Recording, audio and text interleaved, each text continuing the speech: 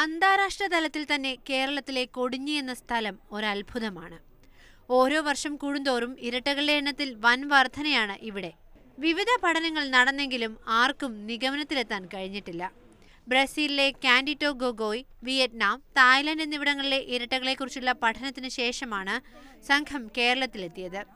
മറ്റ് സ്ഥലങ്ങളിലെ പഠനങ്ങളിൽ പല മിത്തുകളും വിശ്വാസങ്ങളും ഉൾക്കൊണ്ട നിഗമനങ്ങളുണ്ടെങ്കിലും കൊടിഞ്ഞി പഞ്ചായത്തിലെ പ്രതിഭാസം ഇപ്പോഴും ദുരൂഹമാണെന്ന് ജർമ്മനിയിലെ റീഗേഴ്സ്ബർഗ് യൂണിവേഴ്സിറ്റി പ്രൊഫസർ പറഞ്ഞു.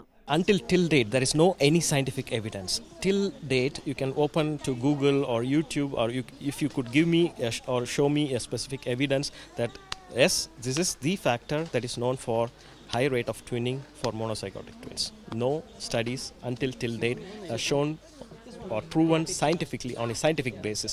There are a lot of facts or unfinished studies, or there are a lot of news, hype, and things are inconsistent. കൊച്ചിയിലെ കേരള യൂണിവേഴ്സിറ്റി ഓഫ് ഫിഷറീസിലെ വിദ്യാർത്ഥികളും ഗൈഡും സംഘത്തിലുണ്ട്.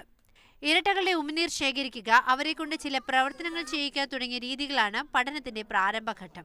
With this part of studies in Kodini, Velavan identified me to be as a PI for Indian representative, and since I've been from Fisheries University, I will also take the help from CCMB, Center for Cellular and Molecular Biology from Hyderabad.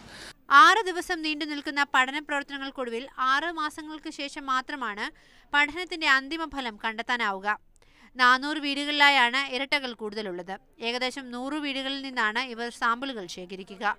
Shameema Salam, Mathrubhumi news, Tirur.